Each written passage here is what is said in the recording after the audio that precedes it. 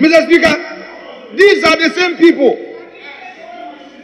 who could not lead this country to the promised land, who could not lay the foundation for economic growth. But today, the liberties of opposition is making them believe that they can do something. You can do nothing.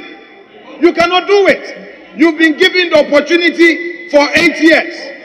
You are bringing back the same old John Mahama. You are bringing back the same old Nkommo Wo Ho. Mr. Speaker, what is Nkommo Wo Ho-Agyemang's record in the education ministry? Can she compare her records to the records of Dr. Bawumia? Mr. Speaker, can your Nkommo Wo Ho-Agyemang compare her records to Dr. Bawumia? Can your old John Mahama compare her records as vice president and as president to, Mr. Speaker, the records of Dr. Bawumia?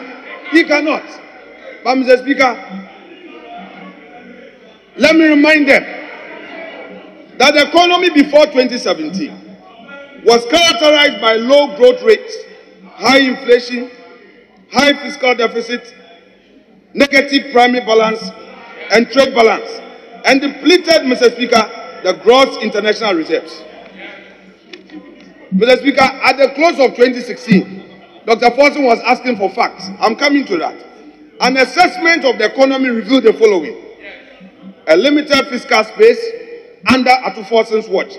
The fiscal space had a deficit of 6.5%, a distressed financial sector, negative 17.3%, a derailed IMF ECF program, and reduced economic output of minus 3.4. Mr. Speaker, suffice to state with emphasis that the IMF program that they themselves went for failed.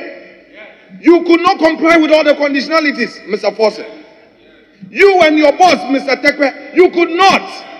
The IMF withheld disbursement to you because of your failure, your lack of discipline. Until we came, you could not do anything.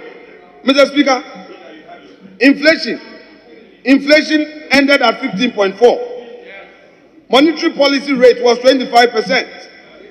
Mr. Speaker, and their own doom so, it had to take this parliament to question your take or pay agreement.